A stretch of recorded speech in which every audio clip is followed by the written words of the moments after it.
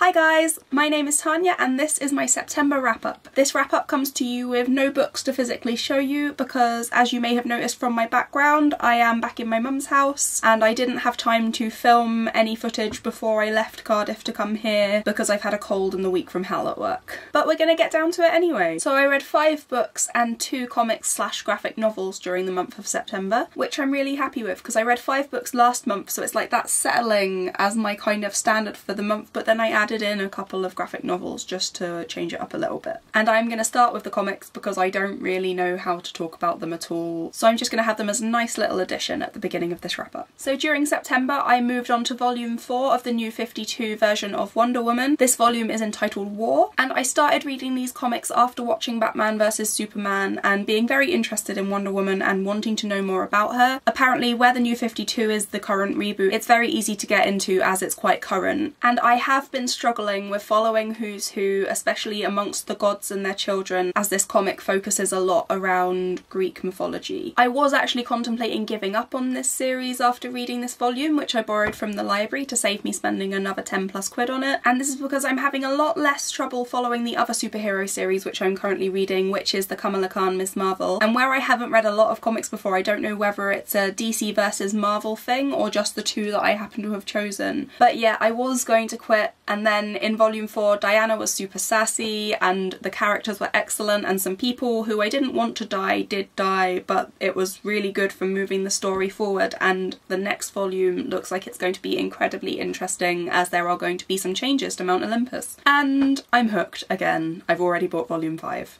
I rated it 4 stars. The other ongoing comic that I read in September was Lumberjanes volume 4, which is entitled Out of Time. I am absolutely 100% obsessed with this series. In this volume we spend a lot more time with Jen, who is the Roanoke Cabin's senior camper, so she's a little bit more mature and kind of supervises their adventures in a reluctant way. And I absolutely loved this sidestep to focus on someone who could be seen as a minor character, and instead it brought her to the centre stage and highlighted how important she is to the girls, especially as she is always present in the comics whilst trying to be the voice of reason. I also find her probably to be the most relatable character for me in this comic series. She likes books, she likes to be warm, she likes to be quiet, and she also has a multitude of excuses for having not learned to drive, from the environment to its statistical dangerousness. And yeah, I just think she's great, and this volume just really showed that. We also get a good chunk of backstory for the camp itself and for Rosie, the current camp director, during this volume. We're gradually seeing even more that things aren't just superficially not as they seem, they are deep down to the core of the camp not as they seem.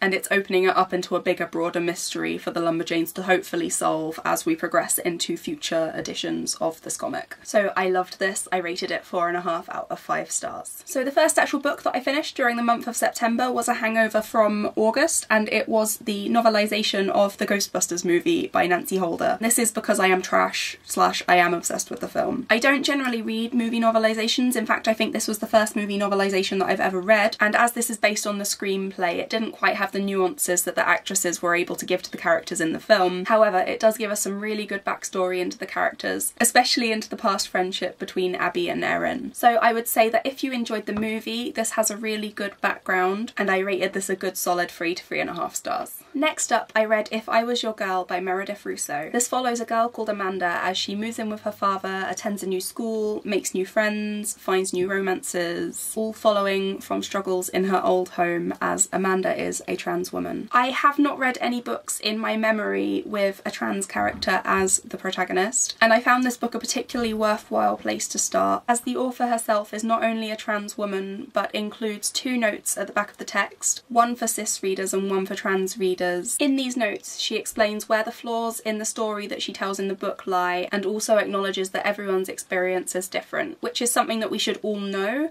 but it's really good to have a reminder of that. So although the focus of this book is Amanda in the present, it does flash back to her past when she was known as Andrew and the struggles that she faces coming to terms with herself, with the family struggles involved, and with other people. And consequently we get a broader insight into the potential aspects of trans issues regarding coming out, transitioning, being pre-op and post-op, and just a generally broader spectrum. I found this book really stressful as I did have concerns for Amanda both in the present and in the past, and although the the reasons for being scared did come to fruition over the course of the novel, there were also some really beautiful moments of acceptance, both for Amanda herself and from the people around her. So I rated it 4.5 out of 5 stars and would highly recommend it. I then read The Girl of Ink and Stars by Kieran Millward Hargrave, and this is about the daughter of a cartographer called Isabella who longs to explore and map her island home, the Isle of Joya. However, people have been forbidden to leave her hometown since the arrival many years ago of a character called the Governor. When the Governor's daughter, who also happens to be Isabella's best friend, disappears into the uncharted territory of the island, Isabella is able to leave her hometown as part of a quest to bring her friend back, and along the way she encounters monsters, myth and adventure. This book has such good mysterious elements to it from the start, from why is the Governor there and what is he doing there and why is he so horrible, through to what is really happening on the island as a whole. And I would definitely not have guessed the ultimate ending of this book even as it was approaching, as it plays out a bit differently to how you would expect it to, which is really exciting. I did struggle with exactly what was happening towards the end of the book, but this is a problem that I often have with middle grade and especially fantasy books. When things get very action-packed, I find it very hard to follow what's happening logically, and consequently things get a little bit blurred in my mind, but I'm pretty sure that this is something that a rereading would solve. This book was just intriguing, fantastical fun, and I rated it 5 stars. The next book that I read was Reading Lolita in Tehran by Azar Nafisi, and this was the book that I read during the Diversathon from the 12th to the 19th of September. This is a memoir following Nafisi's time as a lecturer and beyond that in post-Islamic Revolution Iran. A lot of the reviews for this book view it as very self-indulgent and also criticise the literary commentary contained within as being unoriginal and kind of dry. And to be honest, I find most memoirs self-indulgent. It's someone writing about themselves, it's going to be self-indulgent. So this didn't really affect my reading of this book, especially as the life that the author has led has taken place under such volatile and strenuous circumstances. So it didn't seem as self-involved because I was learning about a completely different political regime as I was reading the book. And I also found that the literary criticism that Nafisi chose to use fit really well with the narrative. And as someone who doesn't actually study literature, I found it a really interesting insight into the books that she chose to use. I find it really interesting to learn about the lives of women in different places in the world and under different circumstances. So although this wasn't fiction, I've gotten really into reading memoirs as another form of diverse reading, and I rated this 3.5 to 4 stars. The final book that I read during the month of September was, of course, Empire of Storms by Sarah J Maas. As this is the 5th book in the Throne of Glass series, it's pretty hard to talk about it broadly without spoilers, but this book did exactly what I wanted it to do and then some. I wasn't so fussed about the gratuitous sex scenes, which you can't exactly say aren't as subtle as the scenes in the A Court of Thorns and Roses trilogy, because none of those are particularly subtle either, but the scenes in this book felt in a way less built up, potentially because it's been something that's been running across a few books in the series rather than in the space of one book.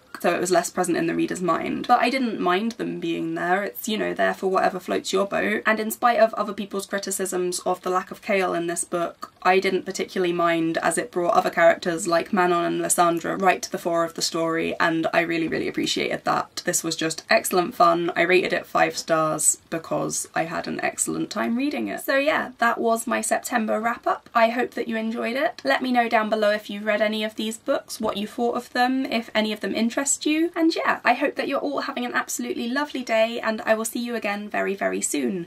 Goodbye!